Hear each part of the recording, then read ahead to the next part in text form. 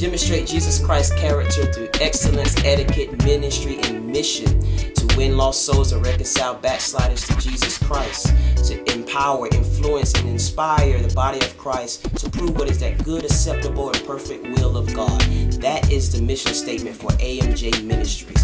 We want to invite you all to come and fellowship with us for our first fellowship service here at the new Mount Moriah United Holy Church of America, 4329 Anderson Avenue.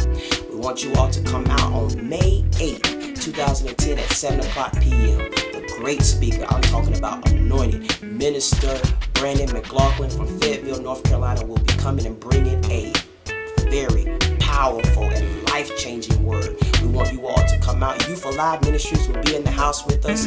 Divine Destiny will be in the house with us.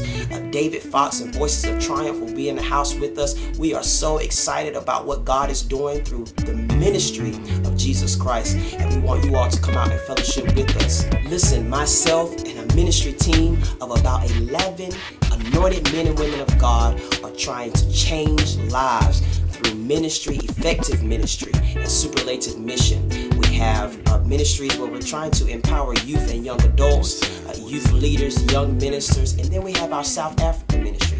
Now we want you all to come out and be a part of this, be a part of the genesis and success of this great ministry. Thank you, and God bless you.